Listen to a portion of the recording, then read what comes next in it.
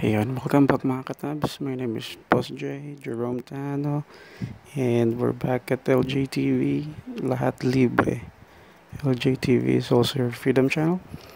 I'm here to discuss to you, or this tutorial is about blocking a porn site on any network inside the local area. So ito yung pagpa-block guys ng kahit anong phishing site and porn sites using OpenDNS.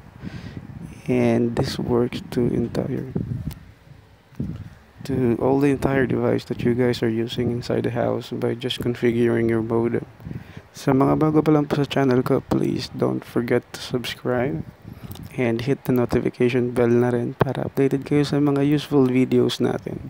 Thank you very much. So, sa mga hindi pa nakanood ng part 1 ito guys, no, yung pag-i-speed up ng internet natin, mag-iwan ako ng link sa baba ng description ng video, so you can go back and review the part 1 wherein you will sign up to OpenDNS.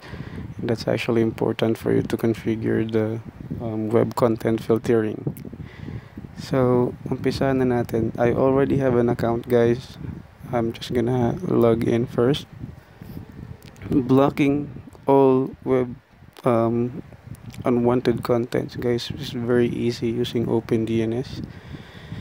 Ayan, so kung nakikita nyo, naka-login na ako guys, no? Yung homepage niyan sa taas, ito yung unang makikita nyo usually doon sa screen. And as you can see, sa settings ko meron akong dalawang networks na pag pinindot ko, yan yung sinet up kong public IP, which is lumalabas din po yan sa taas. Sorry.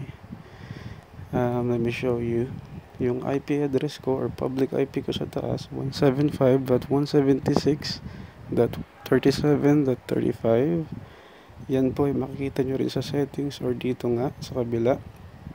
Ayan, pansinin nyo tong your networks 175.176.37.135. As you know guys, yung mga gumagamit ng prepaid modem or yung mga naka-plan dyan na naka-postpaid, majority of us naka-dynamic IP, so nagpapalit-palit tayo ng IP. Itong field na to guys is important for you to update in OpenDNS. Kapag nagpalit yung IP, makikita nyo may bagong line dyan sa baba ng IP address na yan, tapos gray, ibig sabihin yun yung bagong IP pero hindi siya selected. So may lalabas dyan na parang bilog na arrow na may refresh. So pag pinindot nyo yung green na arrow na yun, mawawala tong current IP ad natin, and then mapupunta sa taas yung bagong IP address. So i-click nyo lang yung green arrow na yun guys, just in case lang magpalit yung IP address nyo, and then you're done. So assuming na napalitan na natin, isa na lang ang lalabas dyan kung nakita nyo na yung green. I-click nyo lang yung IP address na yan guys para pumasok sa loob, and then configure your settings. Ganun lang po yan kadali kung meron na kayong OpenDNS account. Kung makikita ninyo sa akin guys, naka-low yung settings ko for the content filtering, kasi po ang binlock ko lang dyan is yung mga porn sites. And then after selecting that guys, no, nasa sa inyo yan, pwede nyo rin i-modify or custom kung anong klaseng mga site ang gusto nyo lang i-block na hindi makita ng family members nyo. In my case, doon ko na lang nilagay sa low, and then pindutin nyo lang yung box na yan, apply to all networks. So kahit yung ibang nakakonect, dahil nga yung modem natin is configured via OpenDNS, is madedetect nya. So kahit naka-laptop pa yan, tablet or other phone, and then you just hit the apply button, makikita nyo magi-green yan, setting save, allow 3 minutes. Now ganun lang po yan kadali, and if you will refresh, makikita nyo block po lahat ng content. So sa baba guys, discuss ko lang din, pwede kayo mag-add dyan ng website na naka-always block or never block. Pipili lang kayo dyan, and then ilalagay nyo lang kung anong website ang gusto nyo i-block or i-whitelist. Lalabas naman po yan sa baba kung anong mga website yung pinili nyong hindi mo block or block permanently. Now, hindi lang yan yung feature guys, no? You can also go to the advanced settings or customization. Dito ko po nilagay yung picture ng baby ko or picture ko. Depende po yan sa gusto nyo. Upload nyo lang. It must not exceed I think 1 MB yan as shown here. Yan yung custom na picture nyo guys na makikita nila kung maglaland na yung block na message, no. In my case, ito yung picture ng baby ko. Again, huwag yung kakalimutan guys yung apply, no, after nyo ilagay yung image. And then dun sa block page, nakita nyo dito ko nilagay yung personalized message. So yan yung lalabas kapag in-access nila yung binlock nating site.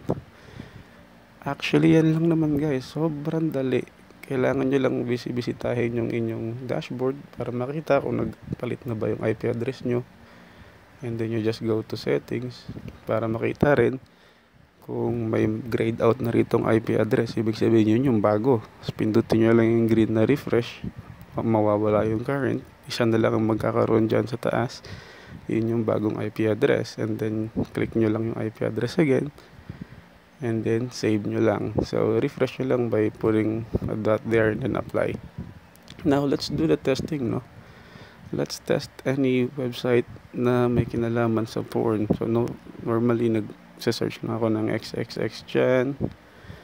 And then let's see. Ayan guys, kumagat.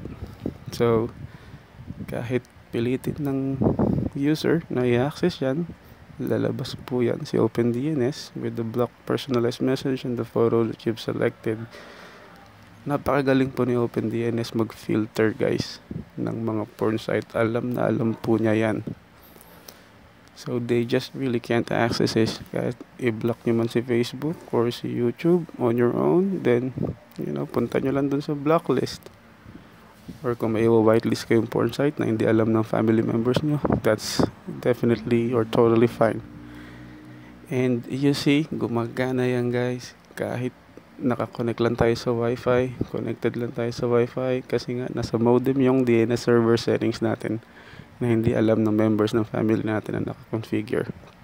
So that's pretty much about the tutorial guys, and really I want to thank everyone for subscribing to my channel. We are now growing, road to 1K subscriber na tayo, and I'm so happy about your support. And thank you so very much guys for supporting my channel. And yeah, thank you, and I'll see you in the next video. Sa next video naman natin guys, ang gagawin natin, ang wifi ni kapitbahay, i-share natin sa lahat. Isang nakakonect lang na device, and then we're gonna share it to everybody using an application called NetShare. The legit way yun guys ha. Meron pang not legit way, bypassing the MikroTik and pfSense captive portal or yung mga DNS filtering din nila, no. So but yeah, thank you so very much for watching, and I'll see you guys in my next video.